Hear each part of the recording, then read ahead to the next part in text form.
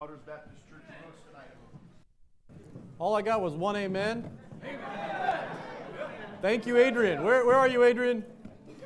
There you go. Thank you. I'm glad you do. It's a little quiet in here. Amen.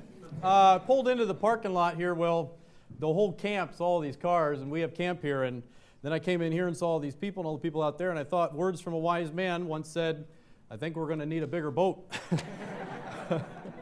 You be in prayer. If you don't know what that reference is to, then you're spiritual and all the people that laugh are carnal. Amen. But, man, what a blessing. What a blessing, because some of his crowd hasn't even come yet. And, I remember doing this at the church for the last however many years we've been here. And it just, you always have some spots to sit here and there, and then come around 5 o'clock after the supper time, or right around the supper time, his people that were coming in and out of work and whatnot. And maybe today's a little bit different because of Columbus Day. Or Indigenous Peoples Day, excuse me, let me get that right. So that's for Adrian. But it is great to see all these people here. Be in prayer for us. We just took on an assistant pastor, Caleb Stedman. You can have him back. Amen. I'm joking. His brother, his family here, and his dad's here, and he is a real blessing. And just pray for our church. It's a little bit of a new beginning. I'm in the 8th year, in a couple of days, 8th year of being a pastor there at Stillwaters Baptist Church. And so bringing on an assistant is just a blessing, and we'll see what the Lord's going to do. I'm excited. Grab your Bible, turn to the book of Judges, chapter 13. I'm going to talk about a very familiar person in the Bible. And this guy is somebody that I think we all admire from a distance, especially when you talk to your kids. That would be Samson, right? Somehow he made it into the Hall of Faith. Somehow he's one of these guys that we're supposed to aspire to be, yet we warn our children about him. And as soon as I asked Caleb Stedman, I said, what do you think about when you think of Samson? And he hung his head and he went, Delilah. I said, exactly. Exactly. When we think of Samson, we don't think, we preach it with this thought of, he's a great hero of the faith, but at the same time, children, men especially, do not follow what he did. And I'll be honest with you, I've preached this passage through, there's a variety of ways you can preach. You can preach through the Nazarite vow. You can preach it from the faults of Samson. And every time I come to this passage of Scripture about Samson, there's just this uneasiness with the first thought that we all have about him. How was he the way he was, and yet a man of faith? And I was actually supposed to preach this, or I was going, not supposed to, because I don't know if Pastor Bryant was going to even have me preach in April, or May, but this was a message I was going to preach there, and just kind of feel the peace to preach it here. It is geared towards pastors, but at the same time, I believe it's something that you and I, if you're not in the ministry, or a pastoral ministry as we hear today, we heard you're in the ministry, but maybe it'll be a help to you somehow. So I think this is especially towards pastors, verse 24 and 25 of Judges chapter 13, jump right into it. It says, and the woman bare a son and called his name Samson, Judges 13:24. And the child grew, and the Lord blessed him. And the Spirit of the Lord began to move him at times in the camp of Dan between Zorah and Eshtaol. I think we could understand when you look at the life of Samson that God moved him. Moved him so much that he found himself in Hebrews chapter 11, I think it is verse 35, or verse 32, as a hero of the faith. So there are some things about Samson that we can learn, but there's the obvious flaw about Samson that is a scary thought. Samson had an eye for women. All right, that's the thought that we have. Correct? Look what it says, verse 14. And Samson went down to Timnath and saw a woman in Timnath of the daughters of the Philistines. I'm not just making that up. The Bible says it. Right?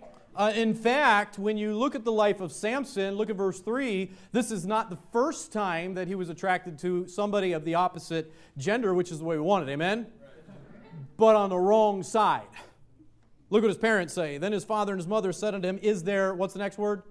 Never a woman among the daughters of thy brethren, or among all my people. Now, this is not a message about men and women and being pure, although this is that's the underlying thing that you're going to right away.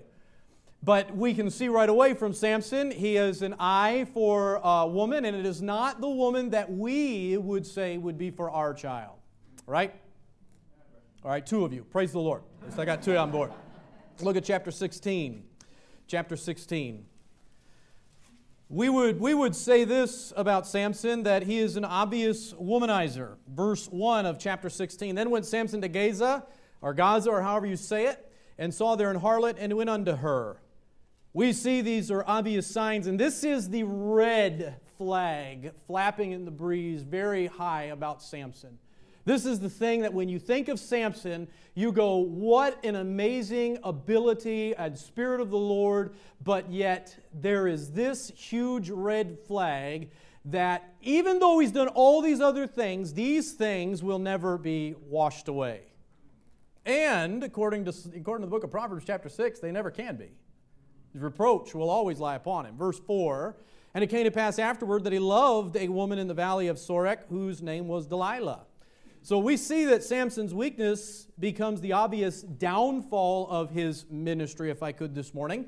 But I want to give you some thoughts here that maybe debunk the notion that Samson was a womanizer. I am not on the side of what Samson did, and neither should you be. But I also want to take a hero of the faith and build them back up to being what they were, a hero of the faith. And maybe show you there might be a reason why he did what he did and how close all of us could be, especially men in the ministry. God, I ask you help these next few moments as I preach, that you would help this message, this thought that you gave me, that it might come across in a way that it might be a help to us. Now, Father, this might be towards anybody in this room, I don't know, but I obviously think of myself in the ministry and other men that are in the ministry here that stand behind a pulpit of wood just like this and preach the gospel. And so, Father, I ask that you please help us to take these thoughts and to apply them if they are applicable to us. And if they're not yet, Lord, help us to put them aside and remember this message as a word of warning. Lord, maybe some foresight that our ministries may continue well past this expiration date that Samson went through. Thank you, God, for the word. In Jesus' name we pray. Amen. Let me give you a couple of things that, first, I got 2 points. Samson, first off, where I don't think that he necessarily had a problem with women. Look back if you would. We know the natural state of a man. He likes what he sees. Ladies, you like what you hear. We see this from the garden, right? Women like what they hear. Men like what they see. This is kind of the old notion, and we all know that. And obviously, Samson went down to Timnath and saw a woman. So men have this natural draw. Women are pretty. You know, my dad always said, that men are the oats and the barley, and women are the sugar and spice and everything nice. If men are sugar and spice and everything nice, I don't want to be around you. Amen? You're not my type of guy, and I don't want to hang around you. But women, if you're the oats and the barley, the same thing goes for the truth for you. I don't want to hang around you either. And I don't want my daughters hanging around you. I want feminine, ladylike ladies that are going to teach my younger women to live and be godly women later on. I believe those two genders should be totally different in the way that they approach different situations. And now, obviously, we know that Samson here is like every other male that ever was created, that he saw a woman and thought her pretty. Praise the Lord. That is the way that God wanted. I don't know if you know this. This is natural, right? But here's why I think that, number one, there's 2 little things I have thought here. One of the reasons why I think he was not a womanizer is found in chapter 15, verses 1 and 2. Now, we're going to jump ahead here. We're going to get to the story here. But if you know the story of Samson, and I will break it down for you here as we go through this. It says this, and it came to pass within a while after in the time of wheat harvest that Samson visited his wife with a kid. And we know this by this time. He had a Philistine wife. Built his wife with a kid and said, I will go into my wife and into the chamber, but her father would not suffer him to go in. And his father said, I verily thought that thou hast utterly hated her, therefore I gave her to thy companion. Is not her younger sister fairer than she? Take her, I pray thee, instead of her. If he was a womanizer, let me tell you, he wouldn't have had a problem with that suggestion. But he didn't do it. From what I know next, he tied a bunch of foxes' tails together and burnt down his enemies' fields. You say, why? He loved his wife. Unfortunately, the pulpit in their sins is magnified much more than the pew in this area. But I have never known a guy that's in the pulpit that's a womanizer to say no to something like this. And Samson said no. So let me give you the first thought, is that maybe he was not because he turned this down. All right? Number 2 is this. We know this for a fact according to the Bible. That is speculation what I just said, but we know this for a fact that the wife that he took was of God. And young people, let me say this is a one and done case where it is of God to be unequally yoked. Look what it says. Judges, chapter 14. Verse 3, Then his father and his mother said unto him, Is there never a woman among the daughters of thy brethren, among all my people, that thou goest to take a wife of the uncircumcised Philistines? And Samson said unto his father, Get her for me, for she pleaseth me well. But his father and his mother knew not that it was what?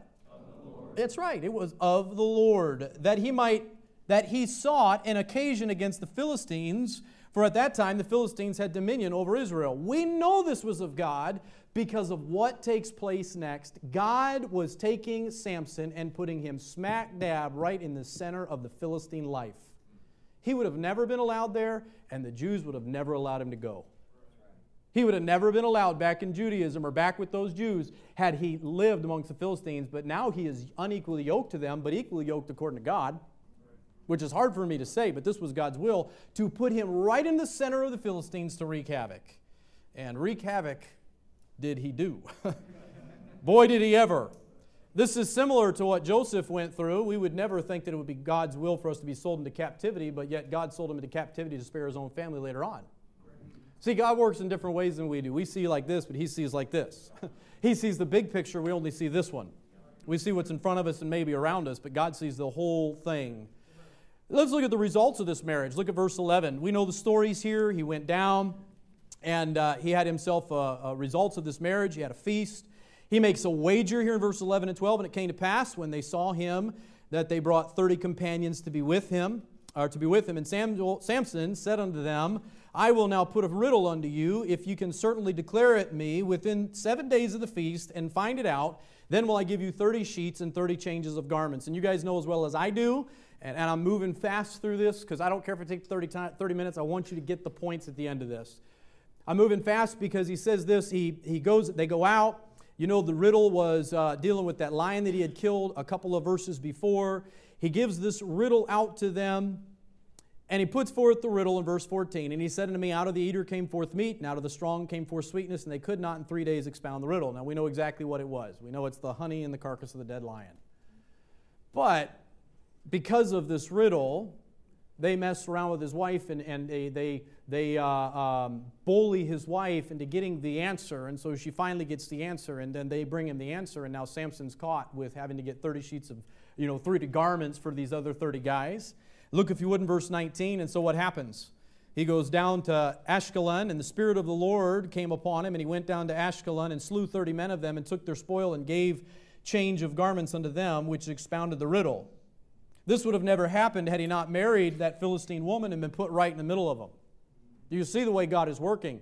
It gets worse. While he's down there and his anger was kindled, he went up to his father's house. While he's at his father's house fuming about what had just happened, how he had been betrayed and how maybe his wife betrayed him or is bullied, and he's fuming about it, his wife, obviously here in verse 20, was given to his companion whom he had used as his friend. We understand what is about to happen in chapter 15, verses 1 through 8. He goes down there to be with his wife, and his wife has been given away, and he's mad. He gets those foxes, ties their tails together with those embers, and burns down in the fields. And it says this in verse 4, And Samson went and caught 300 foxes and took firebrands and turned tail to tail and put a firebrand in the midst between two tails. And when he had set the brands on fire, he let them go into the standing corn of the Philistines and burn up both the shocks and all the standing corn with the vineyards and olives. Now, what would you do if somebody did that to you? You'd do exactly what they're about to do. Verse 6, Then the Philistines said, Who hath done this? And they answered, Samson, the son-in-law of the Timnite, because he had taken his wife and given her to his companion. The Philistines came up and burnt her and her father with fire. And Samson said unto them, Though ye have done this, yet will I be avenged of you, and after that I will cease. And he smote them hip and thigh with a great slaughter. And he went down and dwelt in the top of the rock of Edom. I don't know how many people died here, but again, we've got a hip and thigh with a great slaughter. The Bible doesn't give us a name. It doesn't give us a number. You say, what happened? Well, he married this lady. Right after that happens, 30 Philistines die. See, God's plan was working. Now you've got a bunch of other Philistines that die. It doesn't stop there. He's at the top of this rock. Verse 9, the Philistines went up and pitched in Judah and spread themselves in Lehi. Look at verse 14. And when he came unto Lehi, the Philistines shouted against him, and the Spirit of the Lord came mightily upon him, and the cords that were upon his arm became as flax, and that was burnt with fire, and his bands loosed from off his hands. And he found a new jawbone of an ass, and he put forth his hand. Now the Bible gives us a number, and took it and slew 1,000 men therewith. Now, 1,000 men. I don't know how long chapter 14 is and chapter 15 is, but the life of 15 is really the life of Samson. And right now, what I would say is this probably all took place within a season. This did not take place within his whole ministry. This took place within a very short time. He goes out there, he beats up these guys, he kills them. You know what I find is that his ministry was full of hardships and dishonor. It was brutal, and he slew a bunch of the enemy, just the way God wanted it. I don't know about you, but I'm not longing to be in a ministry like that. Not. Now, what I want you to know is what the Lord showed me here at the end of chapter 15. It says, and he judged Israel in the days of the Philistines 20 years. This is the beginning. What this happened, the Lord did to put Samson out in front of the Philistines to show them there's a judge now in Israel that you cannot beat. And then he judges Israel for 20 years. Now, what's the next word in chapter 16? Then, after how many years? 20 years. 20 years. Listen, if chapter 16 would not have been written about Samson, all we would think about is this guy who loved his wife, who had her taken from him, who had her murdered, who then killed a bunch of guys because of it. And all of us would go, he's our hero. Then, after 20 years, he makes these mistakes that obviously were the downfall of his ministry. Then comes the time where we look at him and say he was a womanizer. Right? We wouldn't have looked at him as a womanizer for marrying somebody that God brought into his life. It is now in chapter 16 where he goes into a harlot, and then he takes Delilah as a companion, and we look at him and go, well, now, kids, stay away. We do not want to be like this guy. It is after 20 years of serving God in his prospective ministry, then he does something. And we see a problem. And I want to give you, I would say it is preacher speculation, but I think it's something that will help me out, and I hope it helps you out.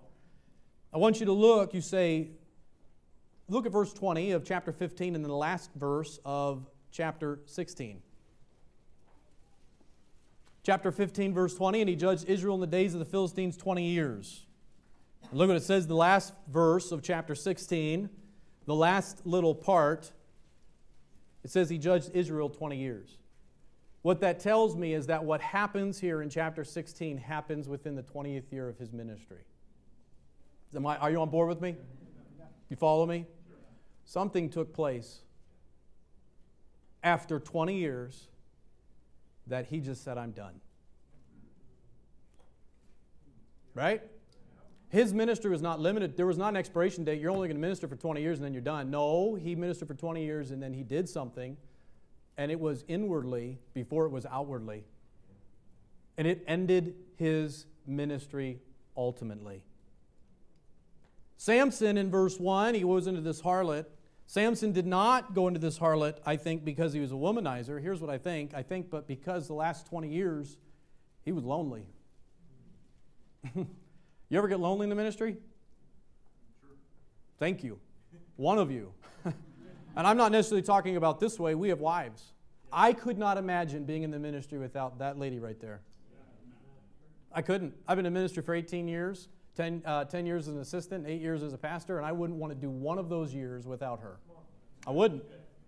I couldn't imagine ministering for 20 years without having any friends. I couldn't imagine it. Look at chapter 15. You say, oh, but the Israelites were on his side. Really? Look at chapter 15, verse 9. Then the Philistines, remember Samson sitting at the top of the rock, and in just a few more verses he's going to beat 1,000 of them to death with the jawbone of an ass, but it doesn't just happen like that. There's verses in between 9 and 14. And the men of Judah, verse 10, said, why are you come up against us? And the Philistines, and they answered, to bind Samson are we come up to do to him as he hath done to us. And the 3,000 men of Judah went to the top of the rock, Edom, and said to Samson, knowest thou not that the Philistines are rulers over us? What is this that thou hast done to us? And he said unto them, as they did unto me, so have I done unto them. They were taking it personally, the Philistines were coming after them. Guess what? Samson was not on their heroes list. He was not. Verse 12, and they said unto him, we are come down to bind thee, that we may deliver thee into the hand of the Philistines. And Samson said unto them, this is fine, guys, this is the will of the Lord. No, know what he says? There's no trust here. He says, swear unto me that you will not fall upon me yourselves. And they spake unto him, saying, no, but we will bind thee fast and deliver thee into their hand, but surely we will not kill thee. And they bound him with new cords, and brought him up from the rock. Can I ask a father, any father in this room that's now known the life of Samson for these first season of his life, which Israelite father, imagine you're that guy, would give his daughter to be his next wife? Any takers? What about a Philistine? Let's just imagine one of the Philistines. Any Philistine fathers in here would like to say, oh, my daughter to be the next wife of Samson? None of them. He couldn't find anybody. 20 years. Lonely. That's rough. He has nobody on his side. Even the God that provided to him in chapter 14, verse 4, a wife that we know of does not provide him one for the next 20 years. That's rough. Look at chapter 16, verse 1. Then, after 20 years of being lonely and feeling unappreciated, forgotten, I'm done. Samson went to Gaza and saw there an harlot and went unto her. After 20 years. It's kind of a scary thing because the ministry can be very lonely. You can feel very forgotten by God at points. You can feel very underappreciated by even the one who put you in it, if you're not careful. And it is at those points when you can do some of the dumbest things that will end your ministry. And it's done. Pastor Christian, Orrin Christian said to me years ago as I was just getting into the ministry, he said, Nathan, he said, the ministry is a thankless job. Now, I thank Pastor Habman for the care. He's very careful of this stuff. He's very appreciative of the men. I think this church and these people, you guys have been taught to be appreciative. My church did a pastor appreciation thing yesterday because it's month of October, Pastor Appreciation Month. Brought us up front, me and Pastor Stedman, and prayed over us and gave us a gift card and a check. And you say, what was it? I feel appreciated, and I thank God for that. But the scary thing is that then after this, God doesn't judge him right away. He leaves there with the same spirit that he came with, carries the gates for 20 miles and thinks, I can live this way. I can still minister having done what I'm doing now. And then he shacks up with Delilah, and you know the end. You know the end. You know, as a pastor, just like Samson, sometimes I don't fit in with the sheep being a shepherd. And I don't fit in with the world, the heathen being a Christian. And Samson, I think, was tired of being the battering ram for Israel and the punching bag for the Philistines and not having anything to show for it. And he said, I'm done. I'm just going to do this my way. And he messed up. He messed up. Elijah messed up when he began to look around at his ministry and others, or no one else, and feeling lonely. Ministers must be aware that our occupation is different from those around us. You cannot base it by looking around at others' progress in life. You ever, as a minister, look at your IRA, if you have one? Your 401k? I don't even know what that means. Oh, yeah, I've got an investment into Edward Jones. You say, how much has it gone up? Well, this year it's gone down more than it's gone up. Then it went back up. And I look at it and I go, Lord, how come they look like they're doing just fine? I can start looking around at other things and then all of a sudden blame God and start feeling unappreciated by God and feeling lonely.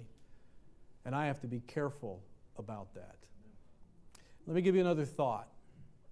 Our age bracket in this room is roughly 30 to 60 years old as pastors. It really is. Might be some older, but most of us in this room fall within that third score of our life, are close to it, 40 to 60. what I also want to make an observation is this. I think that you have to have been in this position for some time to feel this unappreciativeness. Samson was born in 1161, and by the time he dies at his 1120, he is roughly 40 years old. Roughly 40 years with 20 years under his belt and feeling like he had nothing to show for it. And he messed up. Do you know that Moses was 40 years old when he messed up? And it set him back an equal amount of times. So this is a word of warning for us men in this room that are pastors. You're not alone. You're not alone. You are appreciated. You don't understand. You do understand when you come to a meeting like this and you see the brethren just pour in. And you see the brothers that you've rubbed shoulders with. And it's just like, thank you, God. There are others out there who have not bowed the knee. And I don't want any of my brethren to pull this Samson thing. Whether with this type or with something else where they just say, maybe they never fall into this sin, but they say, I'm done, I'm gone, I'm just going to go get a job. We need you. For God is not unrighteous to forget your work and labor of love, which you have showed toward His name, and that you have ministered to the saints, and do minister. Pastor Habman.